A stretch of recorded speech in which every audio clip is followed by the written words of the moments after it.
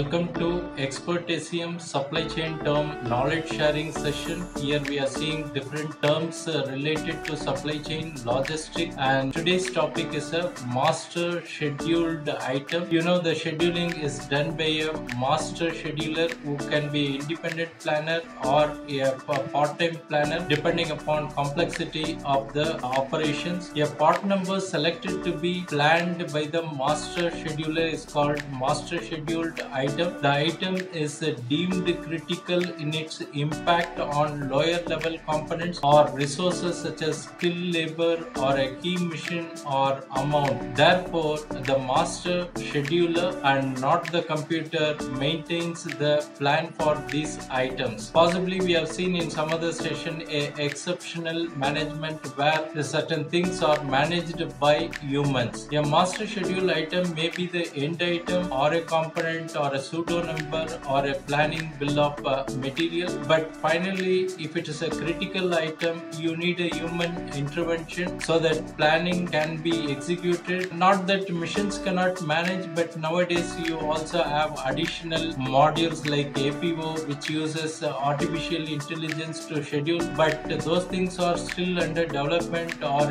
it's very expensive to implement. This is where give some items which are very critical under the control of a master scheduler, something similar to exception management. Okay, you need some human intervention. If things goes out of control, then it could create a big havoc in the supply chain operations. These are called master scheduled item, and these can be very few items, and if you include all the item under manual control, then using ERP becomes useless. Thanks for watching. Bye.